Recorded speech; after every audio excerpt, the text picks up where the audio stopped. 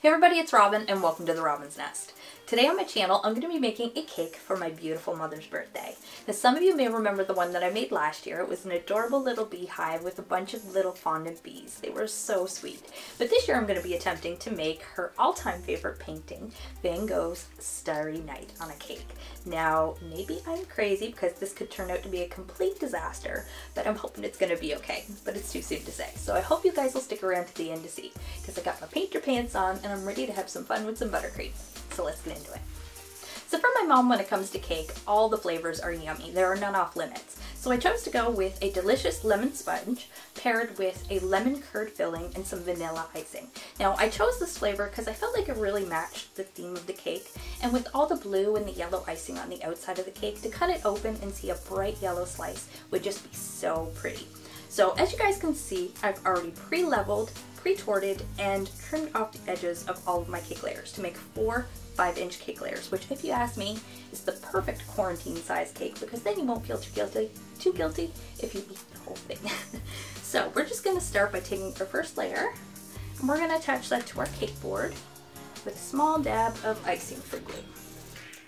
I'm just going to take that first layer, get that into place, give it a good push down, and now we're going to proceed to fill our layers. So the first thing you're going to want to do is add a small amount of icing onto your cake layer, and you're going to spread this out and create kind of a barrier so your filling isn't going to soak into the cake.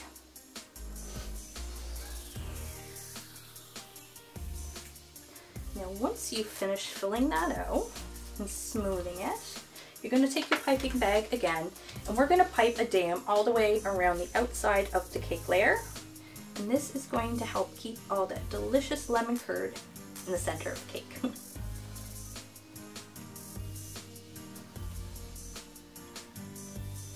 And you want to make sure your dam is actually a good size, because you really don't want that leaking out on you. Next, we're going to take another piping bag, which has my lemon curd in it, and we're just going to pipe a small amount into the center, being very careful not to overfill it.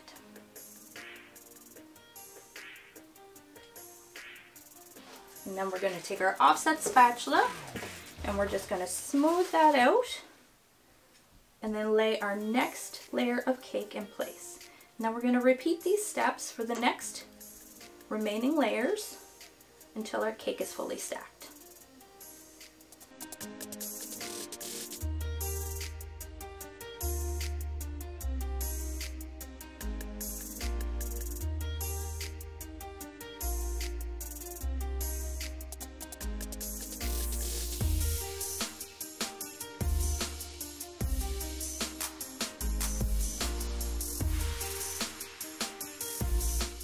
So once you finish stacking your layers, it's time for your crumb coat. But because we've added a filling and I don't want my cake layer sliding all over the place while I'm trying to ice the darn thing, I'm going to pop this in the fridge for about 20 minutes. And that's going to solidify all this icing and really lock that filling into place. So we're going to get this in the fridge, and when we come back, we're going to start our crumb coat.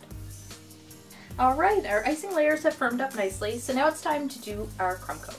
So I'm just going to take an icing bag with some more of this white vanilla American buttercream in it, and we're just going to apply a nice thin layer all over the entire cake, and then using an offset spatula and a bed scraper, we're going to smooth it out. And then we're going to pop it back in the fridge for one final chill before we mix up some colors.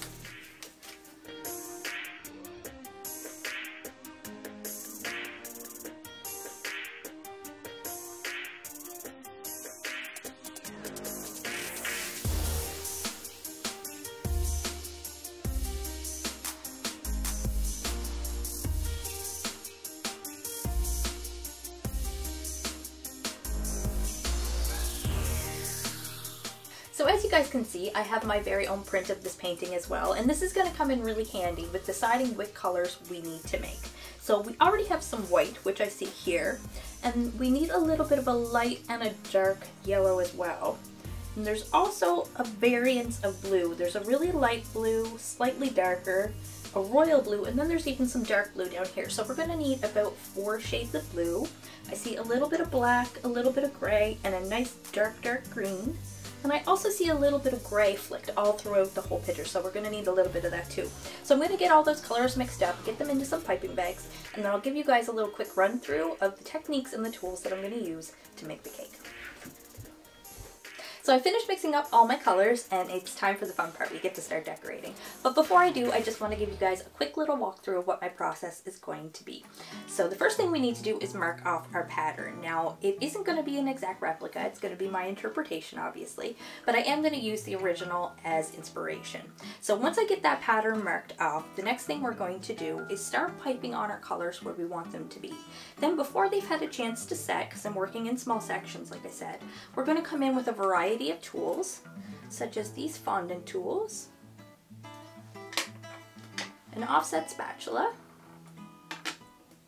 and I didn't have any palette knives, so I just made a couple of little tools with some flexible plastic and some similar shapes to what I'm going to need. So we're going to use those hopefully to give it sort of an oil painting kind of a texture, I hope. So hopefully it works out. So I'm going to get to marking this off, and then we can get started with the painting.